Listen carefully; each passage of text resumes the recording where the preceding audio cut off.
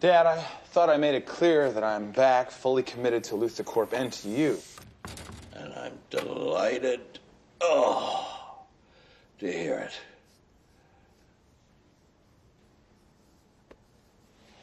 Now, what's the problem? I've been blocked out of half the computer files I need to do my job. Insufficient security clearance. Thank you, Minnie.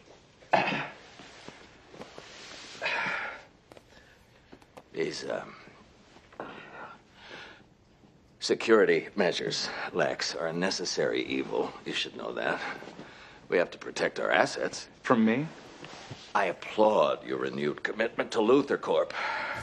After what you've been through, it's remarkable. But you think I might betray you again? Betray me? That's an interesting notion.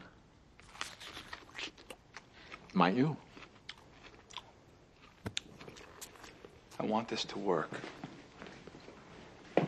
I want us to be a family again. You have nothing to fear from me. Why have you refused to complete the psychological profile? Come on, Dad.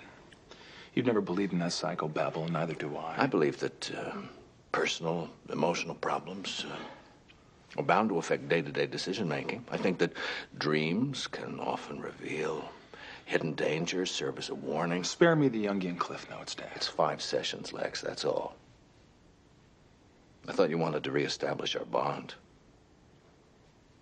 I do. Then do it. Prove that my total confidence in you is justified.